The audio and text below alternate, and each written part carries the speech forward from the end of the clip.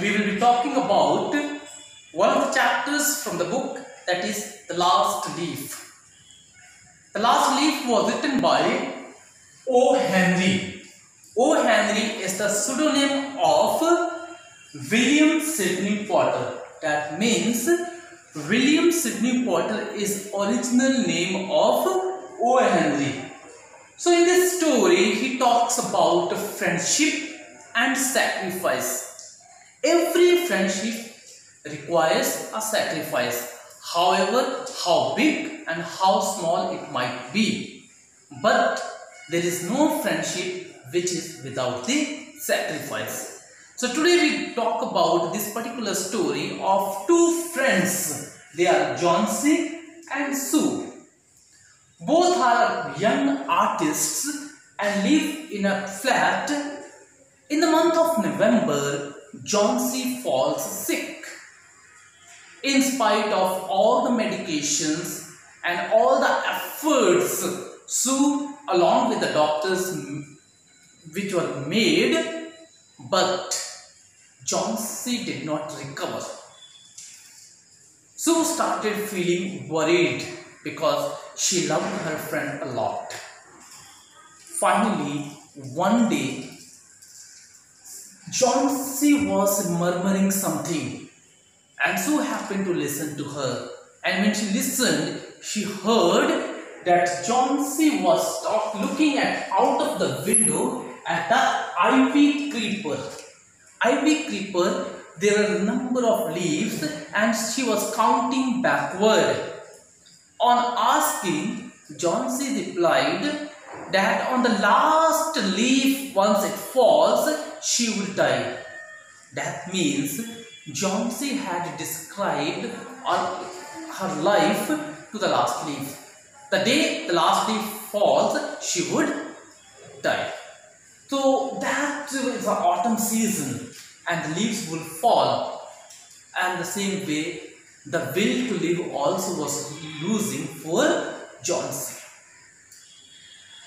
Getting into the better situation, Johnsy rushed to a person named John Behrman.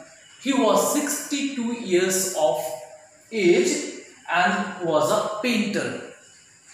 He was a wonderful man who lived next to their flat.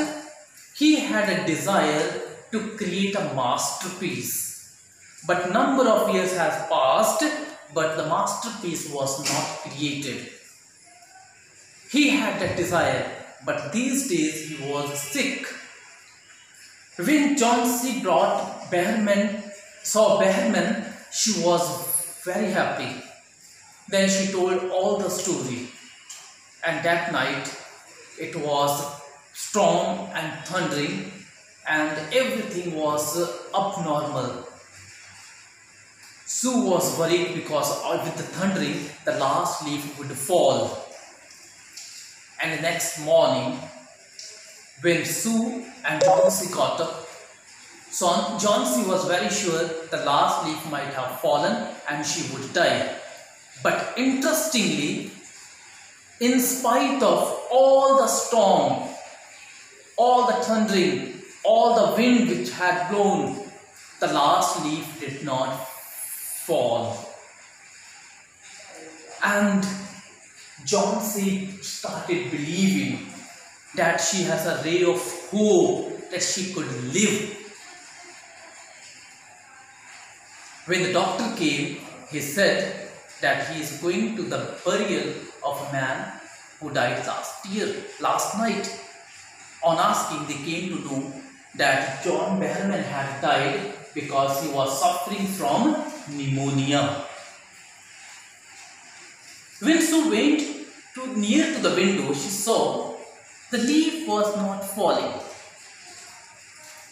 On seeing to it, she realized and had come to know that John Behrman was painting the last leaf on the creeper.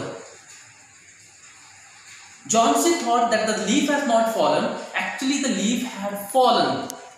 But John Behrman, what he did, he painted a leaf exactly the same. and this gave a hope to live to John C. But as a result, a sacrifice of John Behrman made by John was wonderful. He was suffering from pneumonia, being whole night in the winter. He died next morning.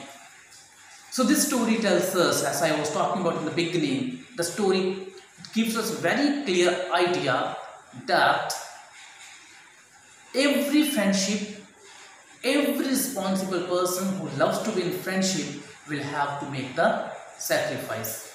So in this chapter we learn that friendship requires the sacrifice. However, it might be a small or a big sacrifice. I hope the characters of John C., characters of Sue and characters of John Behrman will help us to get and imbibe the good values in our lives of friendship, of love, of caring nature, of taking responsibility of one another with whom we come in contact with.